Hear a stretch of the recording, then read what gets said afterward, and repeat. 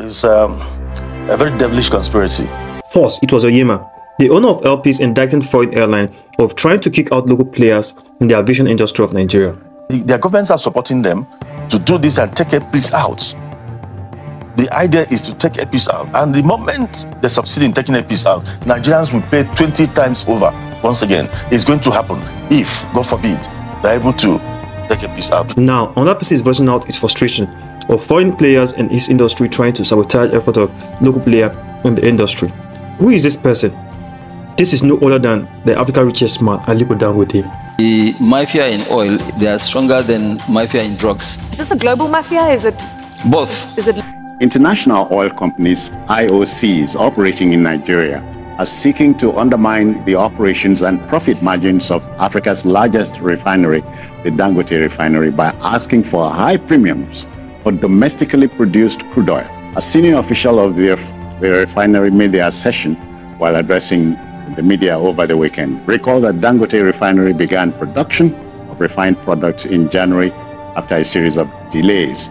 The vice president of the group, Kumar Edwin, adds that while the Nigerian Upstream Petroleum Regulatory Commission is trying its level best to allocate crude oil to Dangote refinery, the IOCs are willfully frustrating their efforts. But the PIA, which is the Petroleum Industry Act, has mandated the supply of crude oil to all local refineries. Apart from that, there is a quota of crude oil allocated to Nigeria to be lifted on a daily basis, which is about 2 million barrels of crude oil per day, and about 650,000 barrels of this crude oil is allocated for Nigeria daily consumption. And the government has also mandated all IOCs to supply or sell crude oil to all local refineries in Nigeria in Naira. The question here is, who is to blame for the failed supply of crude oil to local refineries? Is it the IOC or the government who is in charge of regulating the industry? All the major marketers have been patronizing the local refineries and will continue to patronize them. And we also have the option of getting products from other sources. The truth is, there's a new conspiracy spreading across Africa, and this game is well structured out. Well, this is not starting now. It has long existed. The allegations made by Onyema and Dangote are true. But what is the aim of this conspiracy and their profiteer stands to gain? Some century back, Africa and some other continents were controlled politically using slavery and colonization. But in this era, these imperialists are doing this through neo-colonization, exploiting economy as a tool for recolonization. Neo-colonization can only strive when developing nation remains poor, and this can only be achieved through the free market economy policy. In one of my videos, I speak of the vulnerability of the free market system. If free market economy is not well regulated, it can be a tool for neo-colonization. The free trade policy preach the opening of domestic markets for foreign investors. In fact, one of the conditions for IMF and World Bank loan is to implement the free market policy. But have we come to think of it? Why free market economy? Why the privatization of state-owned assets? Why foreign investors when local investors can't be supported? The prosperity of a nation will not come by allowing dominance of foreign investors in its economy, but in the prosperity of its local investors. These foreign investors repatriate their profits to their country, leaving the country with little benefits. Please click on the like icon if you find this video insightful and thought-provoking. Free market economic preach providing on even ground for both foreign and local players. But how is this a leveling ground when almost all foreign investors coming into a country or into any country comes with the support of their states, so in case anything goes wrong with their investments? Their capital is well protected.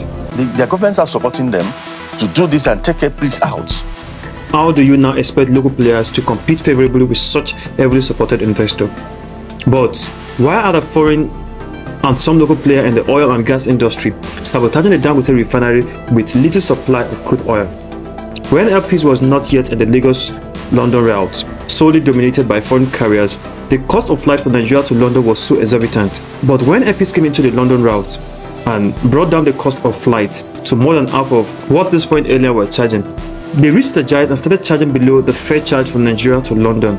It's a very devilish conspiracy. All of a sudden, people are airlines are underpricing. Underpricing, that is below the cost. It's 1 month. Yes, not up to a month. One other airline was advertising $100.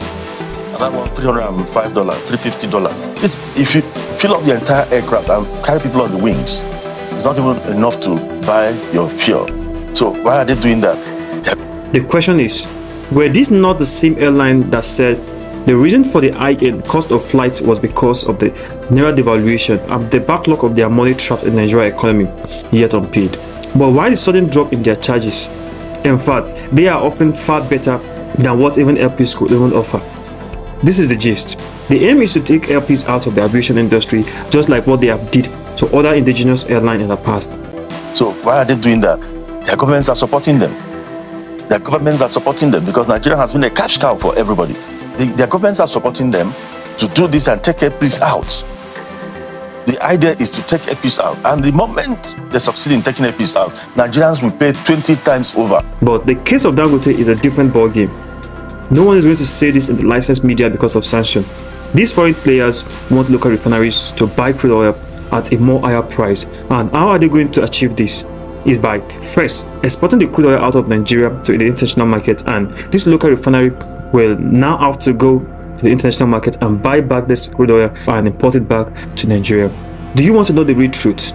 How happy will you be for someone to take away food from your table forever? This is what Dangote refinery is doing to these foreign refineries. Well, some Nigerian investors will find the Nigerian crude oil before importing it back to the country. This refinery will bring an end to the era of fuel subsidy, and probably, if subsidy will still exist, Dangote will be the new oil lord in the industry. And that's what some local player and foreign players in the industry never want to happen: the fear of monopoly.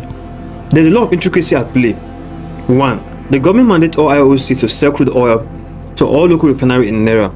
Selling in naira to local refineries, as the PIA also mandated, is not a good deal for these guys because they need the money to keep coming in dollar.